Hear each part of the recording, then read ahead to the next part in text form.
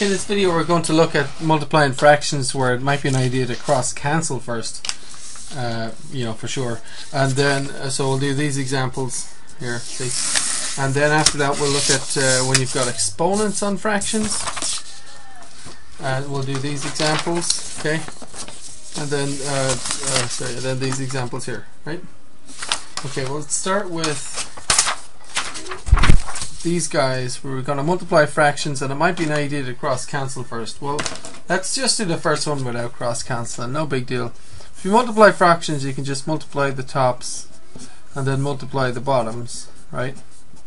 3 times 4 is 12, right? And 20 times 9 is, well, 2 9s is 18. 20 times 9 would then be 180, right? And now you can cross cancel. I mean, I can actually, if you know your 6 times tables, you see 6 into 12 goes twice, 6 into 18 goes 3 times, and 6 into 30 goes 0 times. So that gives us 2 over 30, right? Maybe I should do that in green. And then 2 into 2 goes once, 2 into 30 goes 15 times, let's say, and so that gives us 1 over 15. So you can do it that way if you like. But what I'm saying is, like some problems, especially like the next one, would be nice to cross cancel at the beginning because it's a lot less work. So you can cross cancel at this point. 4 to 4 goes once, 4 to 20 goes 5 times, and all that. Or even easier, cross cancel back here. You see? But you must do cross cancel with a number on the top with a number on the bottom, right? So like 4 goes into 20, doesn't it? So 4 into 4 goes once, 4 into 20 goes 5 times. And how about the 3 into 9? Right? 3 into 3 goes once, 3 into 9 goes 3 times. That gives me 1 times 1. I'll write this out for fun. 1 times 1 over 5 times 3. Okay? Which is 1 over 15. Of course, you didn't have to put in that step. You could have just wrote 1 over 15. I'm just putting it in for fun, just to show that that's the next step, right? Okay. So, point is, on this one, yeah, you can multiply 45 times 16 and then 4 times 135, but it's going to be a lot of work. You might be better to cross cancel first. So let's start with, does 4 go into 16? Right? 4 does, isn't it? 4 into 4 goes once, 4 into 16? 4 times, right? Now, what about 45 and 135? Can you cross cancel something there? I'm thinking 5 would be a good idea, right? 5 into 45? 9 times. 5 into 135. Just start with the 13. What's 5 into 13? 5 into 13 goes twice, and the remainder is 3. I'll write that clearly there. 5 into 35 goes 7 times. Okay? So that's good. We have 9 times 4 over 1 times 27. And, you know, I'm just going to write that out. 9 times 4 over 1 times 27. Now, can we cross cancel something else? Yep, see the 9 and 27? 9 into 9 goes once. 9 into 27 goes 3 times. So we've got 1 times 4. 4 over 1 times 3. 3. 4 thirds. Yep. Okay, and you know that you might know this is a mixed number, like 4 thirds. 3 into 4 goes 1 time, remainder 1, so that's 1 and 1/3. We're actually going to cover these mixed numbers later on, so for now we'll just leave the answer like that. Anyway, so you can just leave it as an improper fraction for now. We'll do mixed numbers later on. Anyway, so 2/5 times 20. Do you remember how to write a whole number as a fraction? How do you write 20 as a fraction? Something over something. It's 20 over 20 as a fraction, 20 over 1, right? Now, can we cross cancel something before we proceed? Something on the bottom with something on the top. Remember, it has to be something on the bottom cancels with something on the top. Does 5 go into 20? Right? So 5 into 5 goes once, 5 into 20 goes 4 times. So we get 2 times 4, 8 over 1 times 1, 1. And what's 8 over 1? Is that 8? Yep. Okay. Here's our next examples. By all means, press, just try and do them faster than me and then check your answer. That'd be fine. I'm just going to do them nice and slow as usual. Well, as slow as again anyway. So, 1/4 times 4. Let's see. 1/4 times, and can you write 4 in fraction form? What's 4 in fraction form? Is it 4 over 1, right? And I know we can multiply that and get 4 over 4. If you multiply that, you would get 4 over 4, wouldn't you?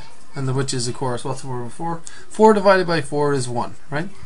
But we're just for fun going to cross cancel here, because look, 4 into 4 goes once, 4 into 4 goes once, right? And that gives me 1 times 1, which is 1, over 1 times 1, which is 1. What's 1 over 1? 1 divided by 1 is indeed 1, right? Okay, so how about this guy? Here I think cross cancelling would be a nice thing to do if we could, right? This is kind of complicated. Okay, so something from the top times cross cancelling with something from the bottom. So if you know your times tables, let's say I've looked at 27. That's a multiple of 9, isn't it? Any 9 multiples down here? If you know your times tables, you might see, does 9 go into this guy too? Right? So what's 9 into 27? Is it 3? What's 9 into 54? Is it 6? Yep. Alrighty. And what else we got? Well, we've got 6 and 3 here. We can cross cancel those if you want to be nice and neat about it, though. You have to be quite neat now so you can show this. But my point is, let's take this out from the last example, sorry. My point is, you could go look, you could use this 3 or this 3, doesn't matter, but 3 into 3 goes once, 3 into 6 goes twice. So now you've got a 2 here. The 6 is gone now. You got a 2, see? Anyhow,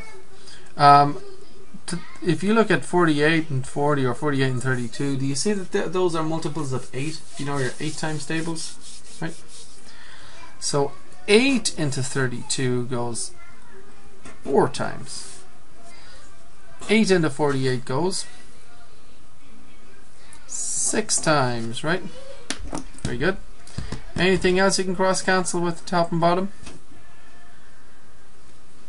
Yeah, I'm thinking 2 cross cancels with 6 actually, and so does 4. Well, anyway, I'll do this. 2 into 4 goes twice, 2 into 6 goes 3 times. So if you just write neatly, you shouldn't make a mistake, because now we have 3 times 3 times 1 on the top. I'm going to write that out just for fun. 3 times 3 times 1. You don't have to write this out, but I'm just going to do it anyway. On the bottom I've got 2 times 2 times 40, just to clearly show what we've been doing. Okay, so, and you can see that nothing cross cancels. I mean, 3 doesn't go into 40, does it? 3 into 40? That won't go, right? So this 3 doesn't go into 40 either, and obviously 3's and 2's don't cross cancel. So in fact we are definitely done here. I mean, there's nothing else to cross cancel now. So 3 times 3 is 9, times 1 is 9, 2 times 2 is 4, and 4 times 40. Well, 4 times 4 is 16, so 4 times 40 is 160. And there you go, 9 over 160, and that's in lowest terms now as well. So you've multiplied the fractions and it's in lowest terms. That's what we need. Right? Okay, let's look at exponents on fractions. If I had 1/3 all squared, if the squared touches or is written beside the parenthesis, what that means is you have parenthesis times parenthesis. Okay? So the squared, the exponent, means you multiply it by itself twice. So we get 1/3 times 1/3. Okay? And now 1 times 1 is 1, and 3 times 3 is 9, and that's the answer. Just multiply the tops, then multiply the bottoms. But what would you do if you had a cubed touching the parenthesis? Can you figure that one out? Cubed on the parenthesis means you're going to have how many? 2 of them? Or maybe would you have 3 of them? Yep, 3 parentheses, right? And inside each one, what would you write? Would you have 4/5? Yep, 4/5. Now, can I cross cancel anything there? I don't think so, right? No, nothing. You can't cross cancel anything with the top and the bottom. That's all you can do. So anyway, 4 times 4 is 16, and 16 times 4 is actually 64, isn't it? 5 times 5 is 25. 25 times 5 is 125. I just remember this because I teach math. You know, I don't expect you to get that fast. Okay, so if I had a squared on a 2/3 and then it was being multiplied by 9/8, you know, at this point I might want to remember my order of operations, PEMDAS. Remember order of operations? Okay, which comes first, exponents or multiply? Which is it? Exponents first and then multiply, isn't it? Yep. So the 2/3 squared is simply 2/3 times 2/3, and then it's been multiplied by 9/8. So I'll deal with the exponents first, basically, by, you know, doing that. And at this point I just have everything being multiplied, so I could just go ahead and multiply everything. But you know, you could cross cancel because you just have 3 fractions being multiplied now. You could cross cancel if you want. Right? You could go 3 into 3 goes once, and 3 into 9 goes 3 times, right? Oh, I've got a 3 up here and a 3 down here. You see that? So once again, 3 into 3 goes once, and 3 into 3 goes once. Put a 1 there. Don't forget your 1s. And how about the 2's and the 8? 2 into 2 goes once. 2 into 8 goes 4 times, right? And how about this 2 and this 4? 2 into 2 goes once. 2 into 4 goes twice, right? So what I actually get is 1 times 1 times 1. I'm just going to write that out just for fun. 1 times 1 times 1 over 1 times 1 times 2. 1 times 1 times 2. And that gives me 1 times 1 times 1 is 1 over 1 times 1 times 2 is 2, right? And that is definitely lowest terms. So 1/2 is the answer there, right? Let's have a look at these examples. 1/5 squared times 3 over 2 squared. Well, if you think about PEMDAS, you've got to deal with the exponents first, and then you get to multiply. So we don't multiply these right away, basically. We've got to first of all deal with the exponents. So 1/5 squared is 1/5 times 1/5, right?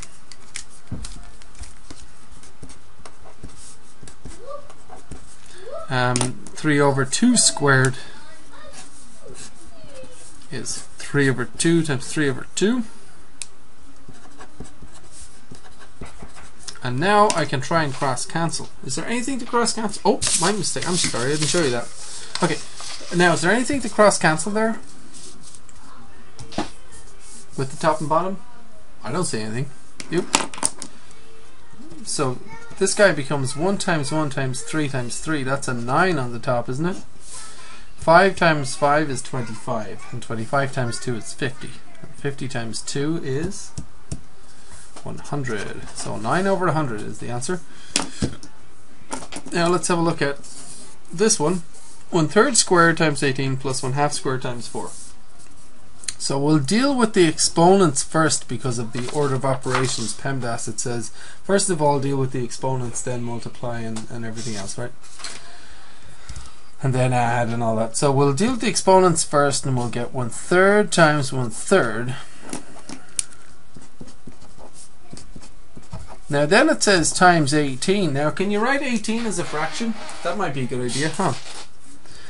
18 is what over 1? 18 over 1? Yep.